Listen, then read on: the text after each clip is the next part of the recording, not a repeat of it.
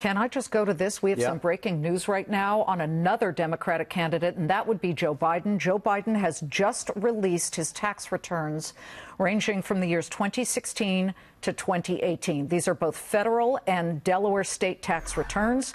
We're looking at all of them at the moment. I can open, heck, I'll just open the 2017 federal tax return. But does this now bring up the whole new issue of President Trump, who has consistently said he has IRS issues right now, and therefore he will not, until he's done being audited, release his tax returns? Listen, it's a smart move by the former vice president because, one, it talks about his transparency.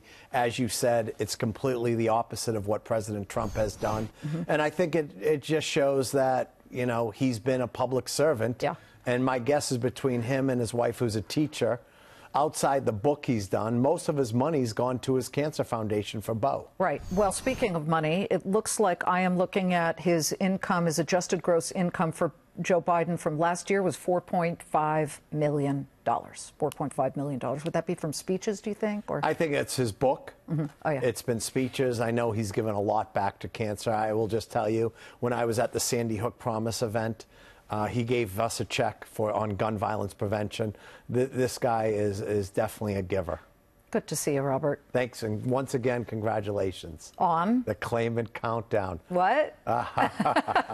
Say it again. Thank you so much. It's right there, everybody. The like we didn't see it. That's cool. It's just lovely. Thank you. Yay, Fox. Fantastic. Thank you so much. Really appreciate it.